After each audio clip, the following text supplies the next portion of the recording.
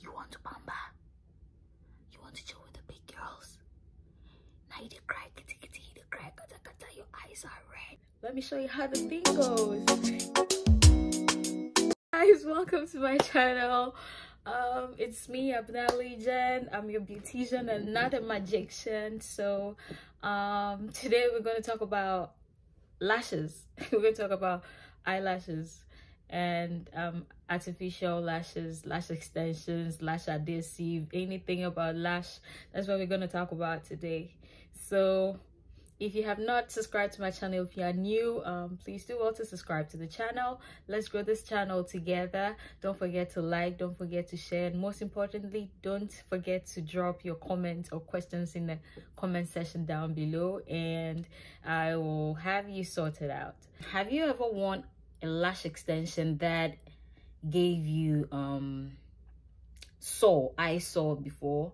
Or have you ever experienced a discomfort when wearing eyelashes, like itchiness, redness of the eye, swollen eyes, or yes, worst case scenarios, swollen eyes that last for days? Then you are just like me, you are allergic to eyelashes. So today we're going to talk about the causes of those swollen eyes, the redness of the eye, and preventive measures, and if possible treatment to these swollen eyes, and why your eyes get red and what causes that, and what you can do to prevent that on the side of the client, or yes, the client, and on the part of the beautician, what both of you are supposed to do to prevent these situations from happening. So yeah, like I said, don't forget to subscribe down below. It's right there. Don't forget to subscribe to the channel, and let's keep the channel growing. Have you heard of cyanoacrylates, and what do you know about it? Well, cyanoacrylates are active ingredients in the formulation of eyelash adhesives. So it's unfortunate, but if you're allergic to cyanoacrylates, you just are. There's nothing you can do about it. So it is the cyanoacrylates that is found in most of the lash adhesives that sort of makes the eye itchy, watery, causes it to become red, and all that stuff. So it is the active ingredient called the cyanoacrylate, and this is so active that it has a short lifespan of about 30 days. So sometimes when you open the product, the lash glue, after 30 days it expires. So if you keep using it afterwards, it will still give you these active reactions. So if a client complains of runny, watery eyes, redness, eye redness, swollen eyes, do not try to change the lash adhesive or anything, because if you do, it's going to be like somebody reacting to peanut butter. Maybe the person is allergic to peanut butter, and then after eating peanut butter, the person is having an allergic reaction, and the person comes to you for aid. Then you tell the person to go for an ice cream made with peanut butter. It doesn't solve the situation. It's still going to get worse. So trying to change maybe a brand, a type of lash adhesive, because you feel perhaps that brand didn't work, and so you want to change it to something else, is the same thing. It's still not going to work. So if you are allergic to it, you are allergic to it. There's nothing you can do about it. You either keep quiet and endure, or you just stop wearing lashes altogether, because it is an active ingredient found in almost all the lash adhesives we have. So it's about time lash techs understand that allergen is allergen. There is nothing you can do about it, because the more exposure to the lash glue, the worse the allergy will become. And so if a person is allergic to the glue, or fixing of lash extensions caused an allergic reaction on the client, you should know that the client is allergic to it, and so it is not advisable to continue doing the lashes for the person, because it might get worse. Okay, but is it really the cyanoacrylates that's causing the reaction? Most likely it is the cyanoacrylates, but in other cases it might be other additives in the lash adhesive that you're using that might be causing that discomfort. So what you can do is you can try on a different brand, and that is why sometimes you try a particular glue and your eyes get swollen, but the moment you switch to a different one, it stops. So if you switch to a different one, it might probably be that it does not contain the additives that it was found in the first one that made your eyes swell. So it relieves you of that that's eye swell and eye redness. So if you notice that you are comfortable with the other brand, then you stick to that.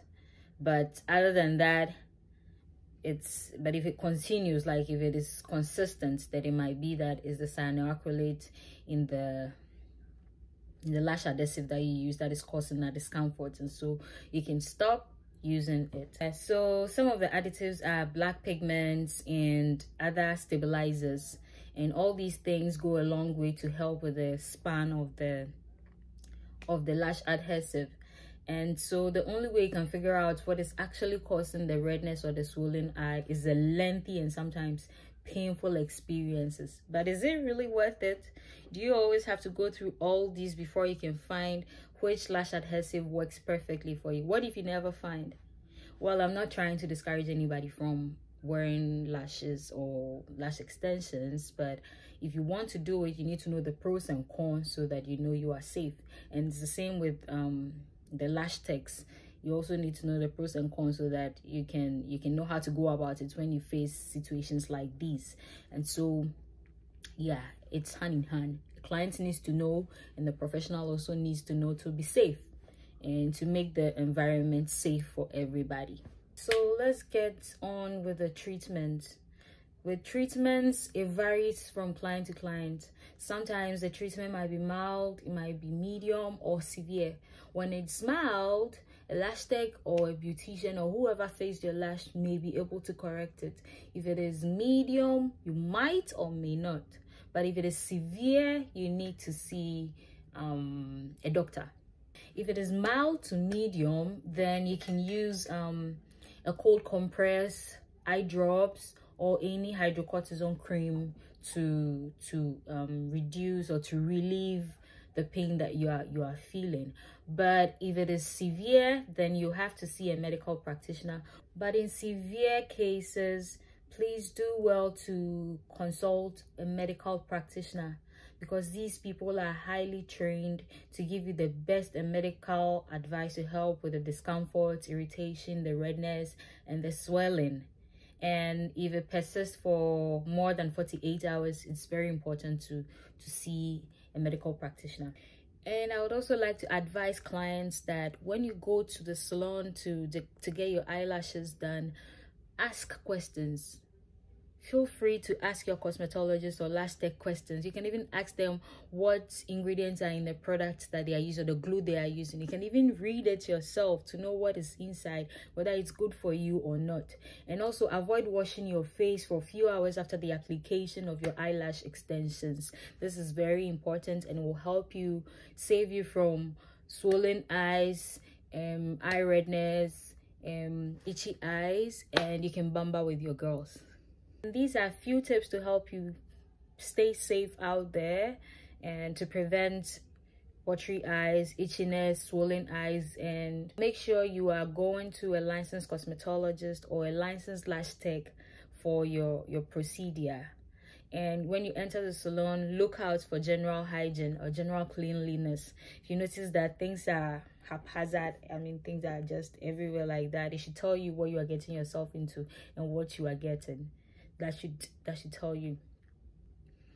If you notice that the area is unclean and unsafe, or the lash tech is using unsanitary equipment to do this procedure for you, then it means you are going to have a reaction or an infection after everything is done. And the same goes for you, the client. It's always advisable to close your eyes during these procedures. Those of you who always want to open your eyes to see whatever is going on, that is how glue and other impurities get into your eye. So it's always advisable to close your eyes while your lash tech is fixing your lashes for you, to avoid redness of the eye, sore eyes, swelling eye, itchy eyes, to avoid all these things. It's always important to close your eyes during the process. Also, there are certain people with different health conditions that I may not, or I will not recommend lash extensions to. First of all, people suffering from alopecia, people suffering from trichotillomania. This is a condition where they always pull their lashes, like, you know, they keep pulling their eyelashes. People undergoing radiation or chemotherapy treatments, and somebody who's already experiencing inflammation or irritation in the eyes.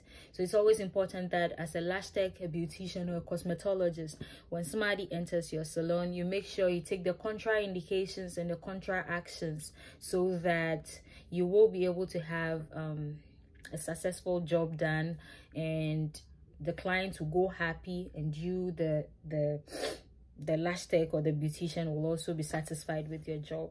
So I hope you've learned something from today's talk, or is it a tutorial, or you can call it either ways. So this brings us to the end of the day's talk, and I'm sure you've learned something from it. If you did, don't forget to give me a thumbs up, and if you didn't, don't forget to give me this. And you found it more informative, you can share with your friends and everybody. Until we meet again, it's bye-bye. I love you.